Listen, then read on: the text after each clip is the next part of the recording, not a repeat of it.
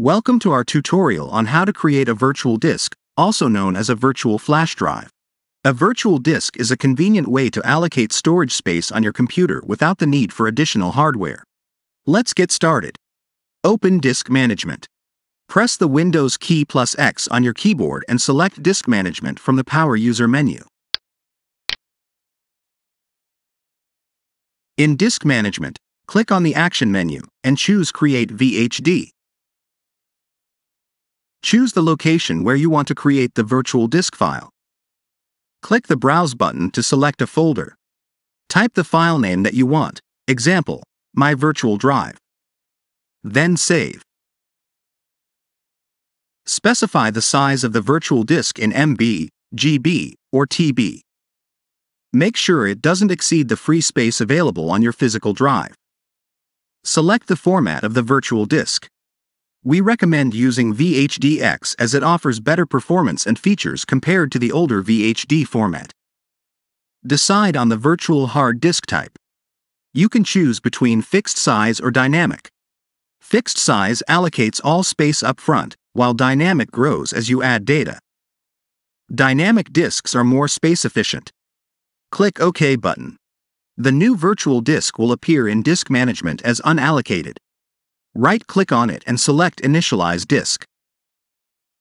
Choose the partition style, either MBR for disks under 2 TB or GPT for larger disks, and click OK. Right-click on the unallocated space of the virtual disk and select New Simple Volume. Follow the on-screen instructions to create a new partition on the virtual disk. Click Next. Click Next again.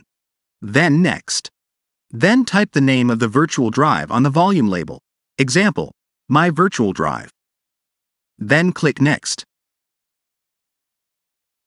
Then Finish.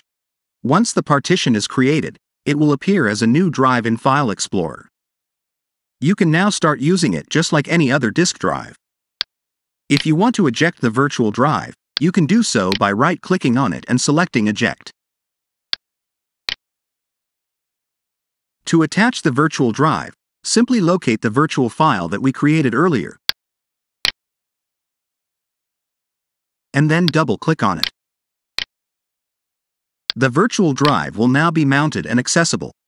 Furthermore, you have the option to copy the virtual drive, along with the files saved on it, to another location, storage device, or computer.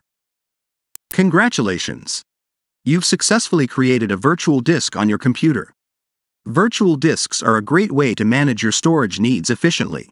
If you found this tutorial helpful, don't forget to like and subscribe for more tech tips.